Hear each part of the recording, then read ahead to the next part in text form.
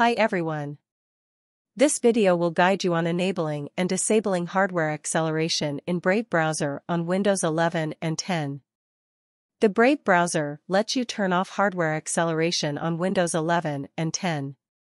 To disable hardware acceleration in Brave browser, you don't need a third-party app as it natively supports it. That means, using the built-in option of Brave browser, you can turn off this feature if the Brave browser is causing any issues.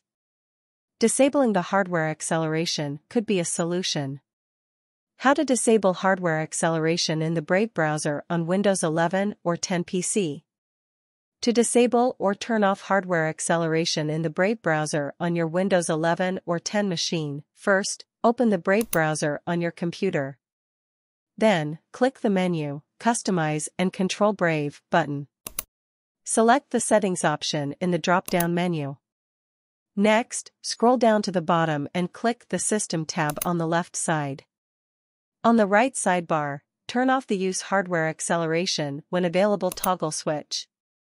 Then, click the Relaunch button to restart the browser. Once you complete the above steps, hardware acceleration will be disabled on your Brave browser. How to enable hardware acceleration in the Brave browser on Windows 11 or 10 PC. To enable or turn on hardware acceleration in the Brave browser on your Windows 11 or 10 PC, first, open the Brave browser on your computer. Then, click the menu, Customize and Control Brave button.